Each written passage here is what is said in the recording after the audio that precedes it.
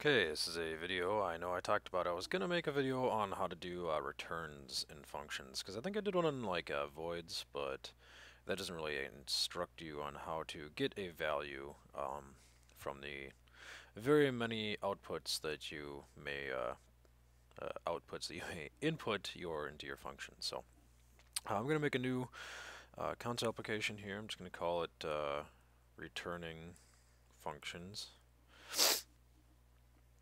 and just gonna hit next here, uncheck pre-compiled header. Alright, and there we go. So we have our new fun little project here. And let's, first thing we need to do is include our Iostream. If I can spell Iostream today. And we need to include our default namespace. There we go. Alright, so I think if you watched in one of the other videos, I talked a little bit about how you need to have what's called a precursor, and that just lets the compiler up here know that I'm expecting a method of, or function of some type of name, and it's going to be declaring and returning some type. So let's see. I'm just going to let's see. I'm just going to call it. I am just going to call it double. I'm going to call it integer. We're going to return an integer here, and then maybe we'll do some other types here. We'll call it int. Let's see, int age. How about that? And down here, we'll declare our function then. And sometimes there's modifiers in front of these, and if there are, don't worry about it. If there aren't, don't worry about it. It doesn't matter either way. So, and yeah, so now it's kind of expecting something to come back from this function, and we want to return something from the functions. You can kind of think about that in a logical sense. We want to return something, so you type return, and you won't always see these braces. Let's see. Yeah, you won't always see these guys. Not everybody has them.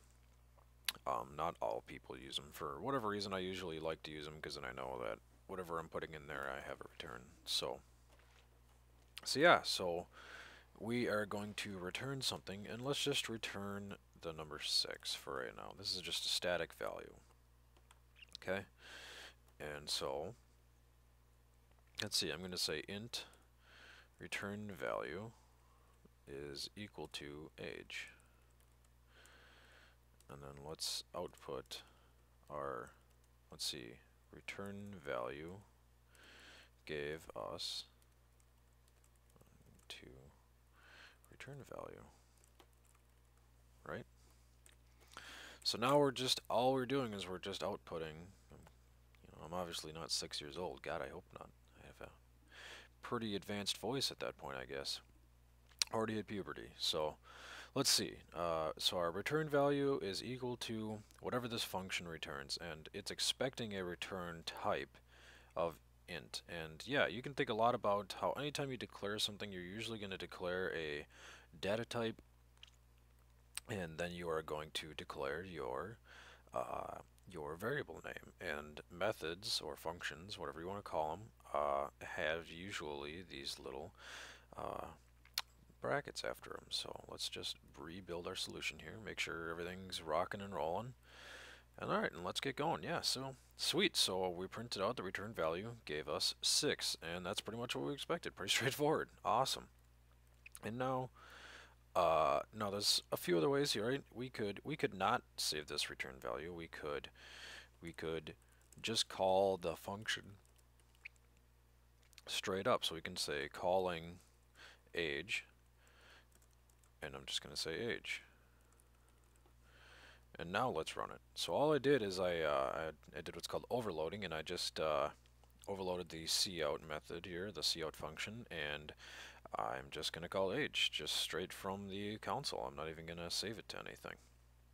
And I still got the same value, right? It's just going to, it's returning whatever's there. All we did in the previous example is we just saved it to a value, and sometimes that's beneficial for code later on down the road you may want to use.